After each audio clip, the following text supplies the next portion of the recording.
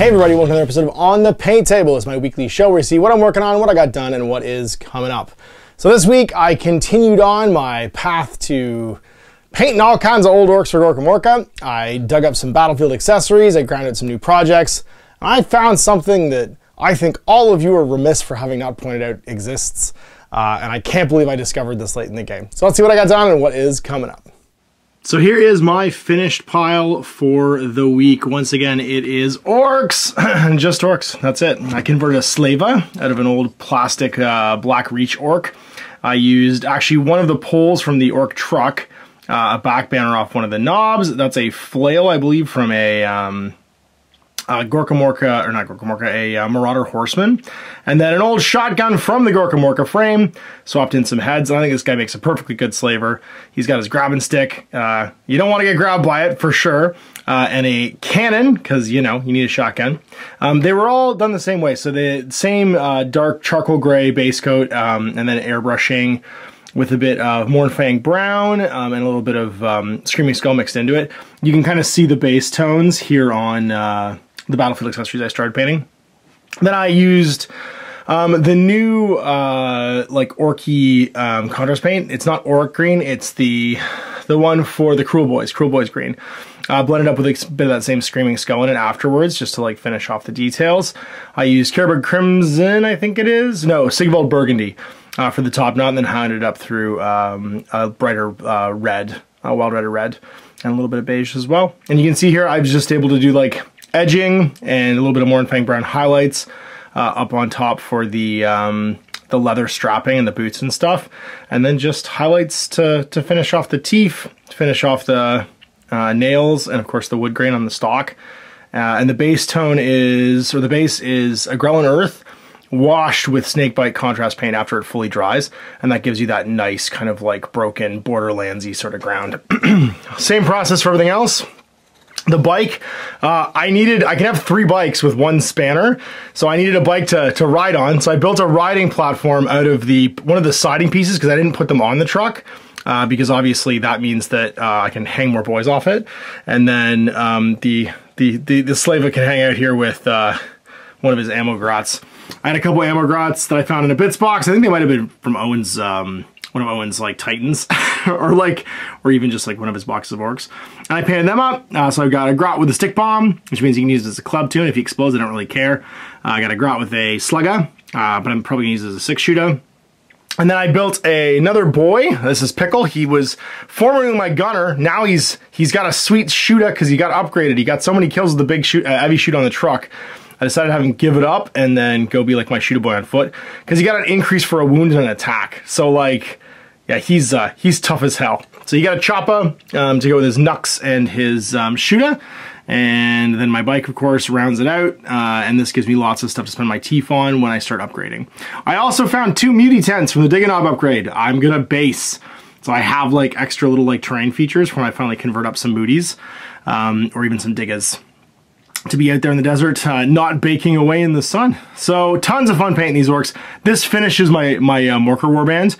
I've got more than enough to play some games. I could do another bike at some point if I wanted to, just to like round it out with 2 spanners, 3 bikes, and a truck. But yeah, I think I'm happy where it's at right now. I got lots of models to hire, and you never know what happens on Guerrilla. You probably watched my GMG review this yesterday, but this is the contents, well, the newer contents, anything that wasn't already available from Wrath of the Soulforged King, my Azrael, who I'm pretty excited to build. I will definitely build him with the lion helm on, not being held by the Watcher, because I love that miniature when that helmet when I finally do paint him. And the accessory frame, obviously, for the Dark Angels is not new, but it's nice they threw 2 of them in there instead of just 1. And then Vastra the Archaphane with his super cool, like, Doom style head.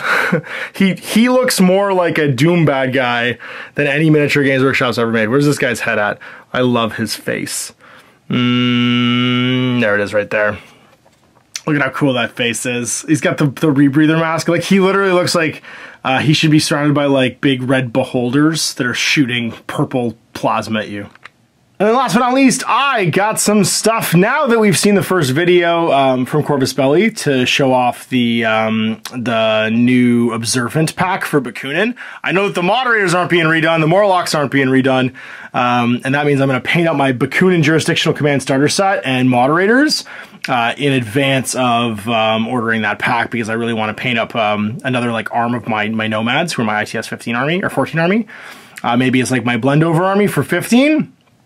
And that means that I'll have a jump on having some units besides just my remotes and stuff already painted for when they show up. I managed to find a bootleg Pensathalea, so I can run a second authorized bounty hunter and also have Penny in my Aleph army. And I just grabbed a back of Icadron Batroids and an Imatron. I can't use the Imatron in my Morats, but I want to have another one because I have one painted for my Onyx already, which gives you my cap of 2, and then I need an Icadron because I need a baggage bot.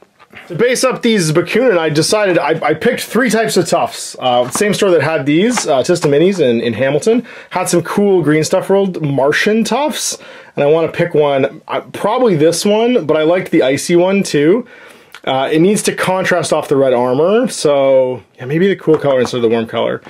I can't decide yet. You guys vote in the comments, either Neon Yeti, Neo Titan Orange, or Punk Pink Neon.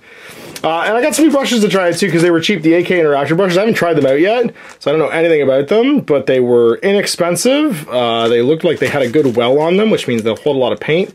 And I always like trying out new things, so I'll give you a report on these after I'm done. Last but not least, who was asleep at the wheel that I didn't know this existed until I walked into a game store this past week? Who? Who didn't tell me? I blame all of you for me not knowing about this until I literally walked into a shop and bought it.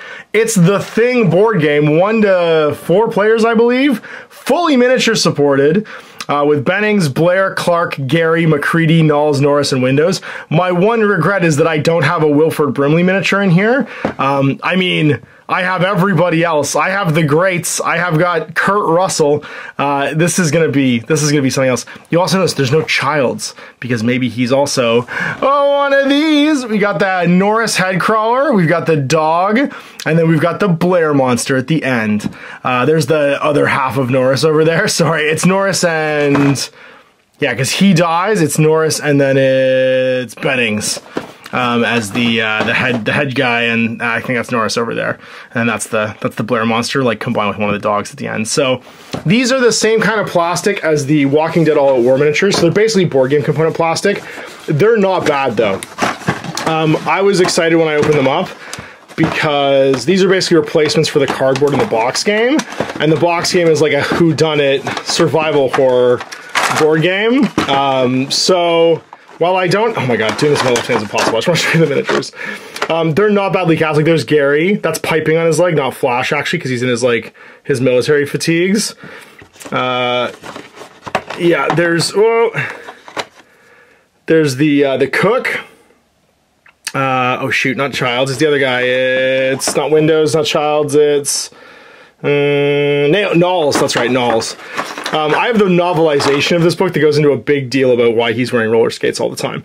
There's McCready, and again, like, these are all built together. There's the dog handler, Palmer, I think his name is, and there's McCready and his goggles and his like flamethrower and stuff. So I am pumped for this. I'm gonna give it a go and like dry fire it with Sam so we can learn how to play it.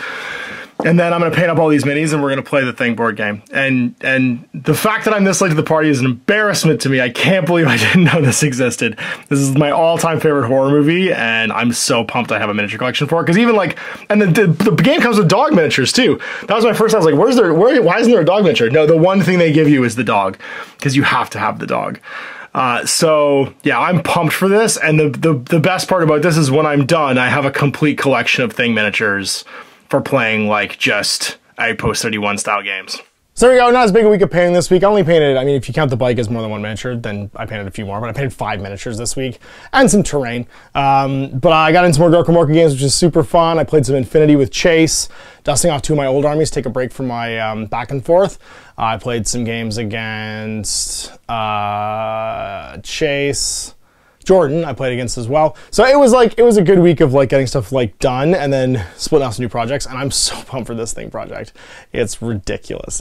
I'm so excited. There's a Thing board game that had miniatures. There's been a couple other ones. There's Who Goes There and Outpost 31, but this is like a license from Universal Thing game, which means that I now have everything except for a Dr. Copper and a child's miniature, and I'm okay with that. So anyway, big thanks for watching. We'll see you for more of On the Paint Table next week to see what I get done. Till then, I'm Ash. Apple Gaming. Hey there, I hope you enjoyed that video. There are tons of other games already recorded for you to watch. Click over to my channel page if you haven't already, and have a look to the dozens of playlists full of videos. I guarantee you'll discover a game you haven't seen played before. I put out new videos 7 days a week, and every day is themed to a different genre as I continue to explore the wider world of gaming. Of course, none of that's possible without you, the viewer, so click a like and subscribe if you'd like to stay on top of what's happening here daily. My 2 kids and I are massively grateful to be able to have the flexibility of this job so I can always maximize my time with them.